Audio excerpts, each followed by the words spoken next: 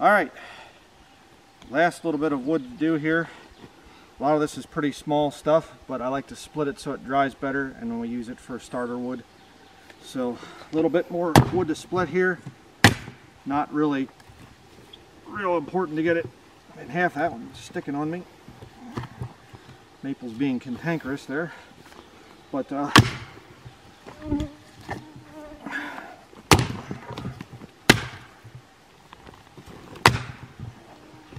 is not going so good. I've been out here all morning, so a little tired. Getting hot, and the black flies are eating us alive, but that's all right. That's all part of living out here. Come on, they pinch you like that. We've been having this stuff over here. You can see how crooked this stuff is. Tried our best to saw it straight, but I was trying to split this. It's aspen. There was a tree back in there. It was all twisted and everything else. And when a tree doesn't grow good and straight, it's a cull tree.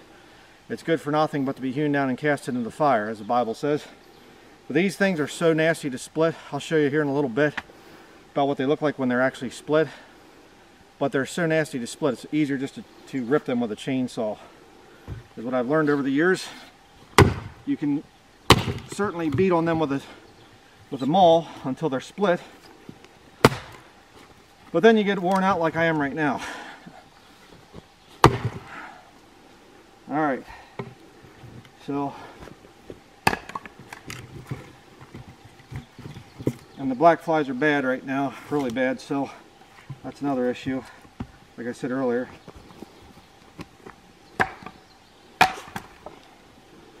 But this should be enough firewood for the year. What happens when trees grow crooked, stand back for just a minute, is when trees lean real heavy or they don't grow real straight, it creates reaction wood, where basically the tree has to reinforce to hold itself up. If the tree's leaning like this, it has to get a lot stronger, and the wood doesn't grow nice and straight. When you see a tree that grows good and straight, Luther's over here sneezing. When you see a tree that grows good and straight, it splits real easy. But when it gets crooked, see how the grains kind of tying together right there, like that? It just kind of has to be pulled apart. That's not too bad, but I'll show you here in a little bit what I'm talking about the really bad stuff. You done sneezing? But we got a pretty good pile. All right, on to the topic of the video. Our firewood should be done here for the year. You hear the four-wheeler going away in the distance there. But the topic of this video, just had some thoughts on this thing about the generational differences and whatever else. And I just want to make the statement, I don't need the government or any other man-made system to keep me safe. Growing up, I grew up back in the 1980s. I was born in 1975, so I'm a Generation X, as they say. And there was no such thing as the internet. We didn't even have that in high school. I graduated in 1994, Peckway Valley High School. And no cell phones. When we went someplace, it was, if you had an emergency and needed to call, well, you went up to somebody's house and asked to use their phone. Or there were pay phones sometimes at convenience stores or gas stations. That's just the way that it was. And I rode four-wheelers, I rode dirt bikes, I rode three-wheelers. Oh no, the horrible, terrible three-wheelers. Saw a propaganda thing on YouTube about that, what they were bringing out against three-wheelers back in the past. And somebody pointed out in the comments section, it's so funny, they outlawed three-wheelers back in the 1980s because of the accidents that were being caused. And now you have Honda and Harley Davidson both make trikes, a Goldwing trike and a Harley the full dresser trike, that you can go down the highway 75, 80 miles an hour on your three-wheeler. I thought they were so bad and dangerous. They're not. It was the rider. But I had accidents. I wrecked bad different times and never ended up in the hospital or anything like that. But I had friends that died on dirt bikes and three-wheelers and four-wheelers, and ones that got injured really bad, and whatever. That's just part of it. That was just part of growing up. You know, you are responsible for your own decisions. Hey, see that big, huge hill climb? You're going to go up that? Oh, you know, and yeah, I don't know. And then all your buddies would be there and they'd say, oh, you don't have the guts to do it. Then they'd say other things too, which I won't mention now that I'm saved. But, you know, they would do this thing and they'd taunt you and, you know, oh, you're a sissy, come on. Yeah, do it and whatever. And then you'd try and you'd fail and you'd wreck and you go rolling back down the hill and get hurt and whatever. You know, get burned from your exhaust or whatever. It's good times. And there wasn't any, you know, selfies or whatever else. You know, you say, well, you're doing it now. Actually, it's a camera on a little thing here. But, but you know, that's the way it was. This modern generation, you know, what my generation, when it ended, you go to the millennial thing, then it was, you know, you blame other people for your problems. It's not my fault. It's the way I was raised, or it was society, or it was, I wasn't given a, you know, grape lollipop when I was 3 years old or something, or, you know, all this stuff. They make excuses for it. And then the Generation Z that came after that, they just want the government to do everything for them. And it's just, you know, I don't ever want to do any kind of manual labor. You know, what I just did down there would be a nightmare for most Generation Z kids. You know, splitting firewood by hand out here, sweating and having black flies flying in your throat and in your eyeball and in your ear and whatever else. You can probably see the little black flies flying around. They're not horrible this year, but they're black flies are black flies, you know. But I just got to thinking about this whole thing and I thought, you know, it wasn't just Generation X that you had to think for yourself and you are responsible for your own actions. It was all generations before that. Unless they were just total, you know, serfs back in the, you know, feudal days of the past. But true freedom and liberty gives you, it's a system of personal accountability. It's not a system of the government has to be here to protect me and tell me what to do. No, I will dictate my own life. If I want to go to the mountains, I'm going to go to the mountains. If I want to go down to the beach, I'll go to the beach. If I want to go to an amusement park, I'll go to an amusement park. Whatever. But now we have this wicked satanic system that's been brought in by these weakened generations, which happened to show up right around the same time as the internet and cell phones showed up. That's why I'm not in, you know, right now, there's no way anybody can call me. If you know my phone number, you can call and leave a message 8 miles away from here at my office. But there's no phone here. What happens if a criminal comes? Then I'll take care of the criminal myself. I am responsible for my own actions. I am responsible for my own property. You see what I'm saying? What happens if you get hurt? Then I'll have to figure a way to take care of it. And I have gotten hurt, and I have taken care of it without calling 911 or anything else. What happens if there's a fire? Then what would you do? I'll take care of it. Okay? I will take care of it. I've been doing a thing now for many years, which I will show you here. A way to make my own fire department, so to speak. First of all, rainwater catchment, like that. That will fill up, and as the rain comes off the edge of the roof here, drops down in. Black fly in the eye. There's the black fly on my finger. Love how they do that. But, you know, this will be a 170 gallons of water right there, and another one on the other side. And then down here, old milk jugs filled with water. Instead of just throwing them out or taking them to the recycling place or something, you put the water in the milk jug, and then you have a gallon of water, times however many you can get. So, I take responsibility for my own actions.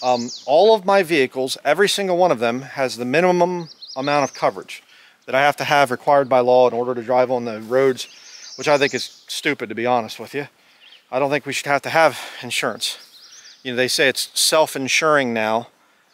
When you just say, I don't want homeowners insurance or whatever else, if I have a problem, I'll take care of it.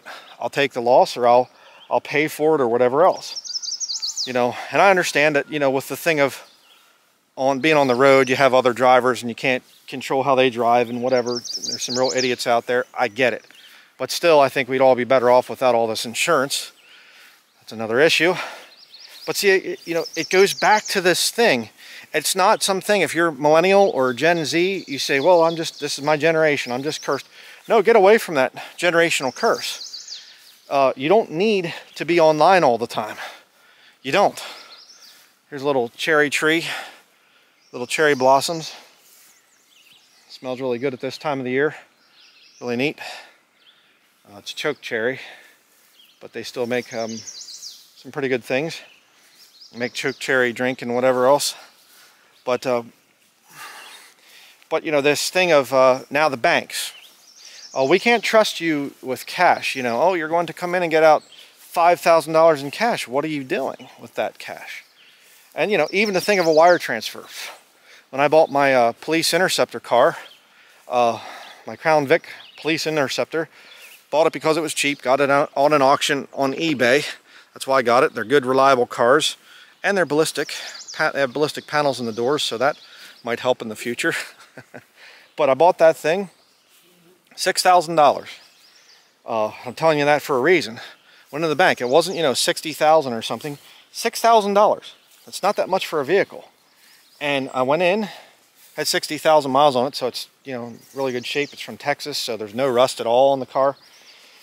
But $6,000. Go into the bank, need to do a wire transfer. Here's the thing from eBay saying I won the auction. Here's the guy's routing number, the whole everything. Are you sure about this, sir? Are you really sure? Are you sure? Do you feel safe with this seller? Do you know, whatever? See? Oh, but Brian, they're just trying to keep you safe. I don't want people to keep me safe. That's up to me. Okay? I guess I should have some, you know, forest ranger out here holding my hand in case there's a moose that runs out of the woods or something. You know, or maybe a black bear or whatever, or Canadian lynx or something, or you know, a squirrel could hurt me as well. I mean, it's ridiculous. The bank, just this year, I did a video about it. They limited how much I can spend with my debit card to $5,000 a day. Why? It's a business checking account for the ministry. I can't buy more than $5,000 a day, spend more than $5,000 a day. Why? We're trying to keep you safe, Mr. Denlinger. How is that keeping me safe? Well, just in case you made a bad purchase or whatever, okay, then I lose the money. You see? If I'm walking along here and all of a sudden I trip on a stick coming out of the ground and I fall down and smack my face into the dirt, well, okay, that was dumb. I shouldn't have done that. Not, oh, I have to sue somebody. Somebody has to be accountable for this. You know, that's no way to live.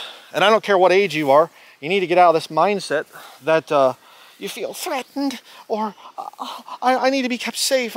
I should call somebody. Somebody should get in trouble for this. Take responsibility for your own actions. You know, and the thing that we need to do now too with banking is we need to start to bring in digital currencies, because that way your money will be more secure. Doesn't that make it more hackable? Yeah, we need to get rid of cash. Cash is bad. Criminals use cash. Oh, how about criminal hackers that steal millions of dollars and extort millions and millions of dollars out of businesses and things because they can get into the people's computer systems and whatever else and mess up their casinos and banks and state offices and whatever else. You see, it's kind of an interesting thing, but the Bible says, when they shall say peace and safety, then sudden destruction cometh upon them as travail upon a woman with child, and they shall not escape. People that want to keep you safe are actually the tyrants. See, the best thing that you can do is just say, hey, you know what, police force up in the area here, every police officer I've ever met in northern Maine has been a really cool guy. Every single one of them. It's good to live in the country, and that's why you'll have a lot of good police officers, because they're good guys in the area. Every single one's been good. And, you know, I have guns and things on me, and it's just, oh, okay, you know, fine. You don't have to have a concealed carry permit here in the state of Maine. You can carry a gun whenever you want to. Okay. See, a real man looks at another man with a gun and says, yeah, I don't have anything to fear from that guy. He's a decent man and whatever else. Well, what if he escalates the problem? Well, then I'll escalate my force. It's just that simple. You can't live in a world where you say, we have to take the guns away from everybody because somebody might shoot someone. That's stupid. Okay, then take away all hot rods. And then, you know, hey, the Tesla cars, they're supposedly really fast. So, you know, these new EVs, they accelerate very quickly, so they're dangerous as well. And you're driving a, you know, driving ticking time bomb or whatever else. Those stupid things, when they start to catch on fire, that you can't put the fire out, burns at 4,000 degrees or whatever. I mean, how far do you take this nanny state, this we will keep you safe so that you can live in peace? See, that's kind of the whole thing with the end times. And what's the Antichrist do? Well, I'm going to come and I'm going to bring everybody together so we can all agree. One world religion. And then we'll have a cashless system of money where we can keep you safe, and we'll have your ID and everything else, and we'll know who you are, and we can track and trace you for your safety. You see? We're supposed to live dangerously. Life is boring if you can't have a little bit of danger now and then. You know, it's the dangerous times that you'll remember. There are a lot of times I spent thousands of hours riding motorcycles over the years, and you know the times I remember the most? The dangerous times. The times I almost lost it in a corner going with my, you know, one of my motorcycles, my Ninja ZX11. I remember going around this corner the one time up in the, down now, in the Pennsylvania Grand Canyon, and I was riding, it was 3 Ninjas. Police officer actually was riding, he had a 750R Ninja, and then my brother-in-law, he had a 750 I think at the time, or 900 I guess, Ninja, an older one, and I had my ZX11, and I remember I saw Wendell, the police officer, on his 750R Ninja, and he went into this corner, and I saw him kind of do something a little bit erratic, but I couldn't tell because it was a blind corner. And then my brother-in-law he was between Wendell and myself, and he went, and I saw his brake light come on, and he swerved, and I thought, what are they doing? Came around the corner, and there's a porcupine, big porcupine right on the road. And we're going through the canyon, you know, ripping through the canyon 70, 80 miles an hour. You know, 35 mile an hour turns, you know, and we're doing 70 or 80 through the corners. Good times. Very good times. But I guess there should have been laws passed against that because I was not being safe. I detest that. And you know what? It goes into another thing as well. And that is safe forms of preaching. Brother, just stick with the gospel. You don't always have to be attacking other things. Don't always be so controversial. You know, Brian, you're a good preacher, but you just get too controversial. You're so bitter. You're so angry. I am angry at the devil. I hate the devil. Servants of the devil out there, or even Satan, if you have time to watch this, please know that I hate you. And servants of the devil, I hate your master. So, you know, there you go. But I'm going to take chances. Because you see, who really keeps me safe? Who really gives me peace? The peace that passeth understanding. Peace unto you from God our Father and the Lord Jesus Christ. My peace and safety comes from the Lord. He's the one that's protected me. He's the one that I can look back throughout my life and I can say, man, how did I get through all those dangerous things that happened? You know, how did I get through this and that and whatever else? All the accidents and all the crazy extreme sports stuff I used to do. How did I get through all that? The Lord. Wasn't a Prudential or State Farm Insurance or, you know, Department of Homeland Security or anything else. Not at all. I live a dangerous life, and I will always live a dangerous life. And if that's unacceptable for these satanic devils, the Goonies in the government, who ironically are stepping out of their God-ordained role, they're supposed to be a terror to the evil, not to the good. And when they start to become a terror to the good, then you say, you know what? I'm done. I'm not following you anymore. I will govern myself, and God will keep me safe. God will give me peace. I don't need you anymore.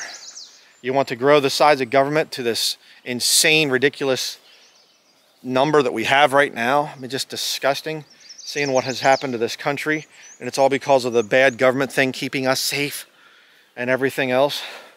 You know, we need to have tolerance for mental illness.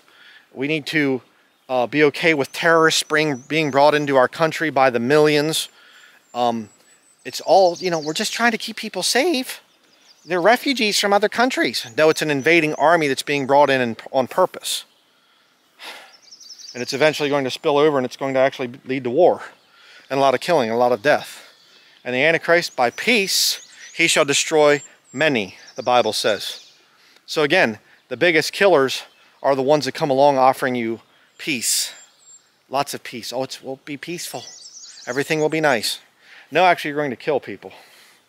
So, just a challenge out there to you. Yeah, there's differences within the generations. I get it, definitely. But if you're a younger generation, fight against this whole thing. Do not conform to the world. Do not say, well, I just have to go along with it because that's how my generation is. No, don't do that. I have a study about the cursed generation of the Antichrist. I'll put that link here at the end if I can remember when I get to the office. Oh, and by the way, that black spot right there, that was from a fire.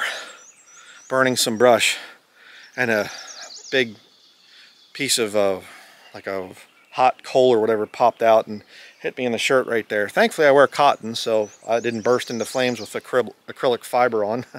But again, you know, living dangerously. Oh, it's so bad. These bugs that are flying around my head, they land on me and they go in my eye, and they're here to drink my blood. Why would you live in such a place? Because I enjoy it. You know, all this beauty out here and everything else, I'll put up with some bugs. Kind of like YouTube. You know, there's a lot of beautiful people on YouTube, a lot of my brothers and sisters in Christ. I'm not talking physical attraction, but what I'm saying is some people that are my, I appreciate them very much, say it that way.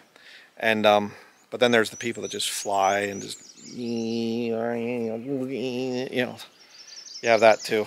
We deal with that in the comments. Thank you to everybody out there for posting stuff in the comments and helping me fight these people.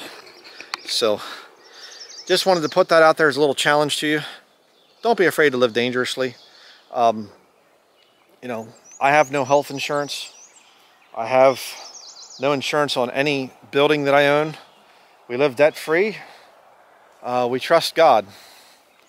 And God provides. You know, the just shall live by faith. Well, give God a chance to prove himself. A lot of people, they say that we live by faith, and yet they never give God the chance to do anything because they have everything covered with insurance and with this safety net and that safety net and all these other safety things. No way to live.